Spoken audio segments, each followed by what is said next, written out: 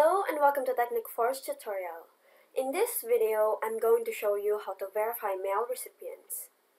It is essential to verify emails in cold emailing as it will protect your IP reputation and increases deliverability. So the very first thing to do is to log in to your PursueApp account. From our last video, we talked about on how to create a list to hold mail recipients. There are so many ways to add and create your list. It is either adding them manually, importing CSV file, through subscription forms, Zapier, or API integrations. Going back to List tab, let me click a list. As you can see, I got subscribers that I have already added together with their names or emails, source, valid, extra fields, and the date added. They are being marked as unchecked. What we're going to do is to validate them. And to validate them, we must go to Email Verification tab on the navigation menu.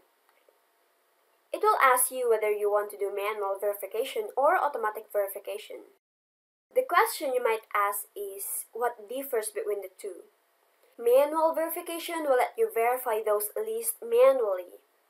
On the other hand, automatic verification will allow you to verify all the lists automatically.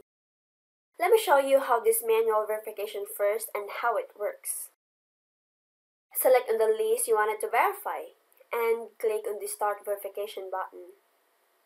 It is now checking. You just have to wait until it's done. As you can see, in these 3 subscribers, one of them has been verified as to its status. We can also see subscriber also labeled as don't mail as a reason that it is role-based. And the other one is invalid as the mailbox aren't found. It is actually an email that does not exist. You will also see the total numbers of the processed emails. You will see the total number of verified, invalid, unchecked, and the emails that are labeled as don't mail. Since I only added 3 subscribers, I got 1 verified, 1 invalid, and 1 for don't mail. In any way that you added numbers of subscribers, I know you can't manually select those invalid emails and delete them manually.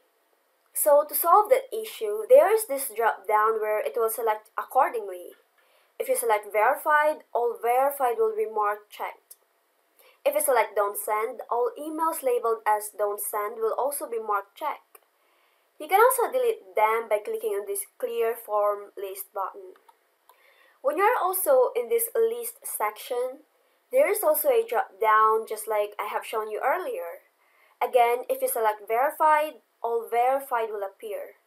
If you select Invalid, all invalid emails will show and you can delete them by clicking on this Delete button. That's how it is when you manually select your list. Going back to the Email Verification tab, I'm going to show you how this automatic verification works.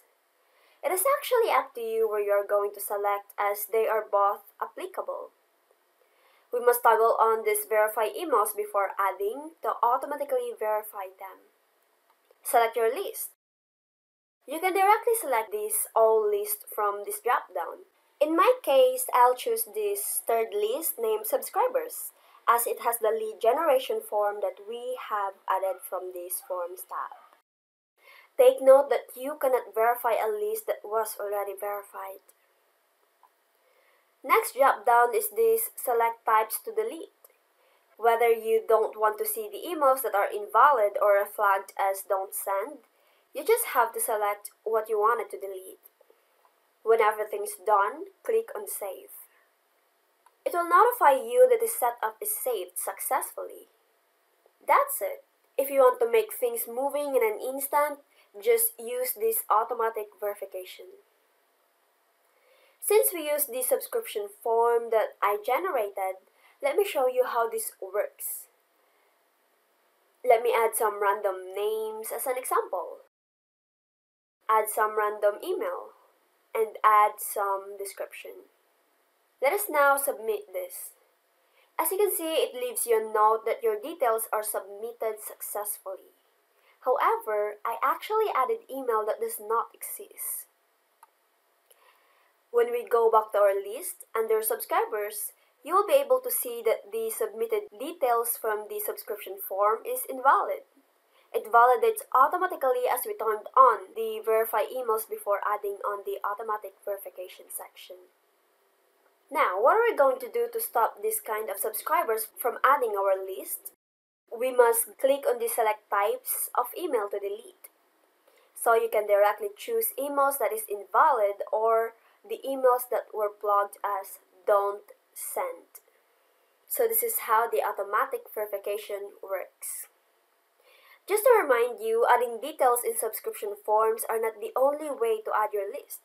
As I have mentioned earlier, you can add through Zapier, API through this APR and trackers tab.